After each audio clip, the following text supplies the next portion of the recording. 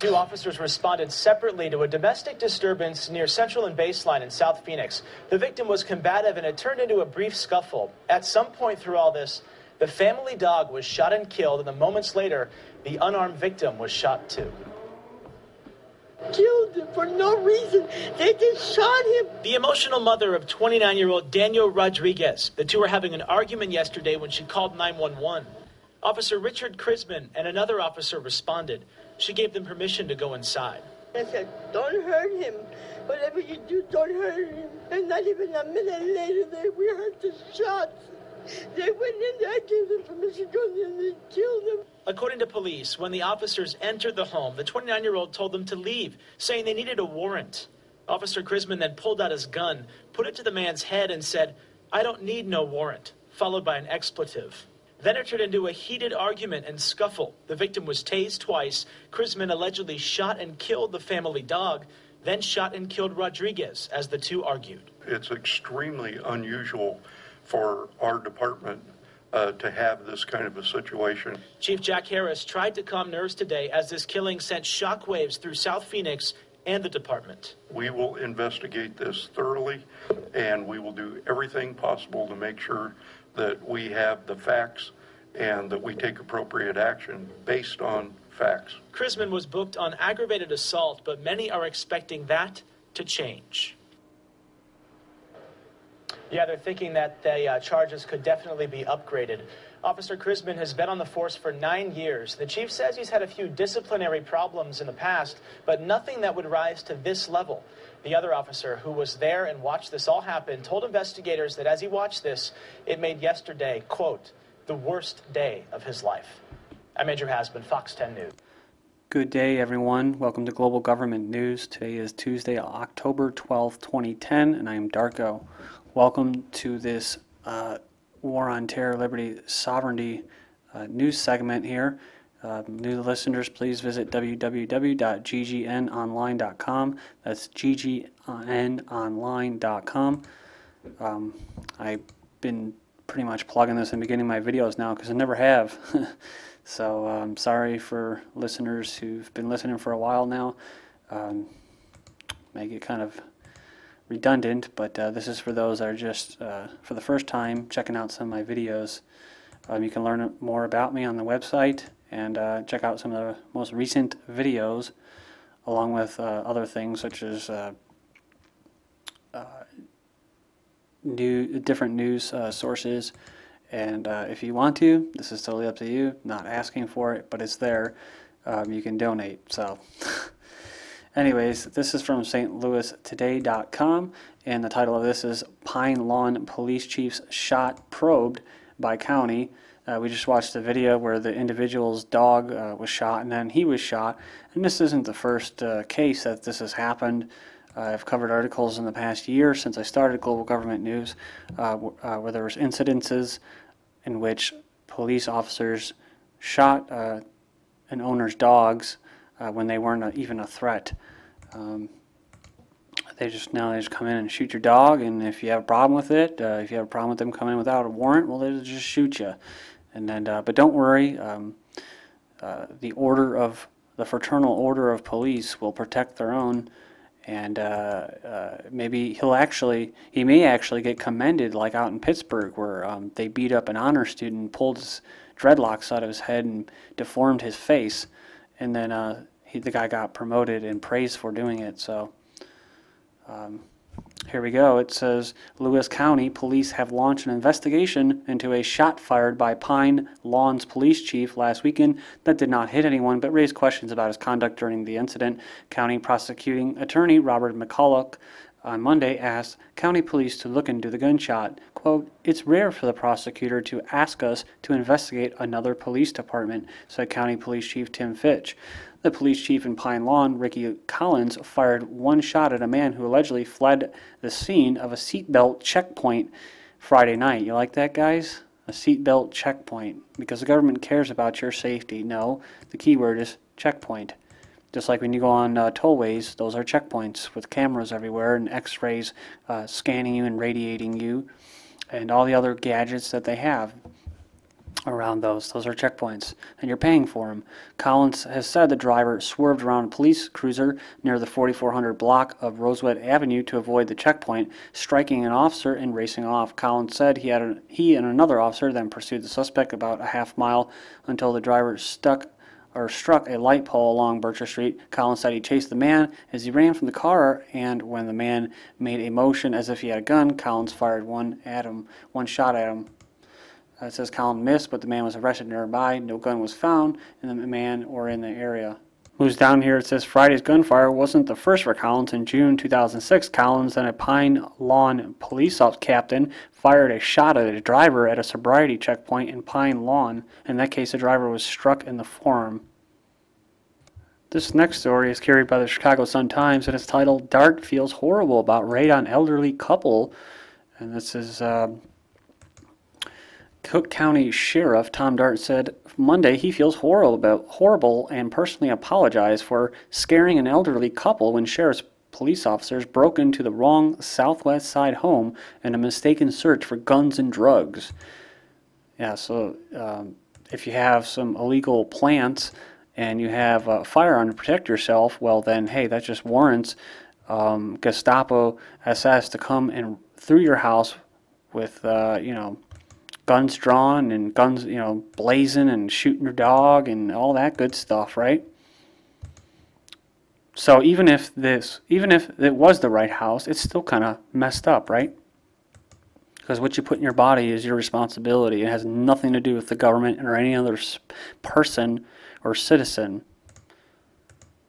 Neither does your right to defend yourself. The Thursday night raid was a rare and ill-timed embarrassment for Dart, who is running for re-election November 2nd while simultaneously gearing up to join the crowded field vying to replace Mayor Daley. Well, you know what? I'll tell you right now, Rahm Emanuel, very good chance that he's going to take that position. Moving down here, it says, we talked to the family about making sure they were compensated appropriately. They've been very understanding, and I can't thank them enough for it, but you obviously are not happy at all when these things occur. You feel horrible for the people. Over the years, the sheriff's office has been a political time bomb for occupants of that office.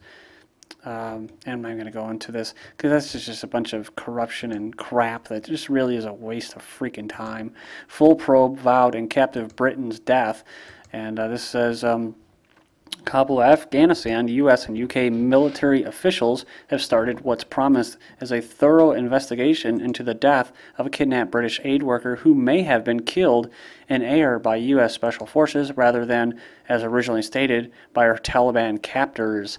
Lyndon Norgrove's death has reverberated through the corridors of power from Kabul to London to Washington, where President Barack Hussein Obama expressed condolences and pledged to, quote, get to the bottom of what happened during the deadly raid, and I'm sure he will. NATO said initially Norgrove was killed by our captors.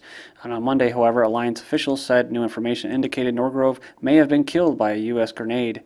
Moving on, it says Pakistani-based British militant may have worked for UK police report.